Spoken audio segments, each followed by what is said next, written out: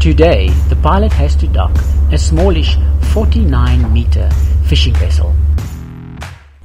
Sea conditions are good and the pilot takes up position early to assess the boarding configuration. With this particular vessel, the pilot ladder is not required due to the fact that the boarding area is level with the pilot boat's main deck.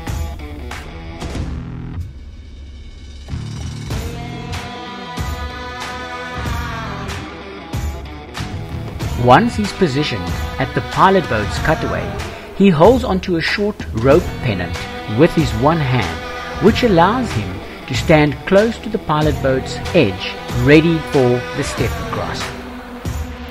The pilot boat crew need to be able to adjust their position quickly together with the pilot in order for them to line up with the most suitable boarding position on the fishing vessel.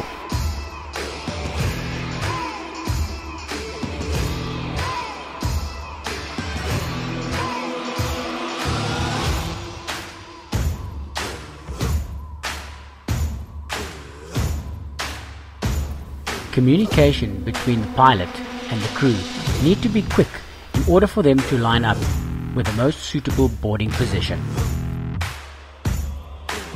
The pilot boat just doesn't touch opposite the boarding gate, and the pilot quickly adjusts his position to the next best position he can safely board. The boarding procedure is a risky one, but with careful analysis we can surely improve.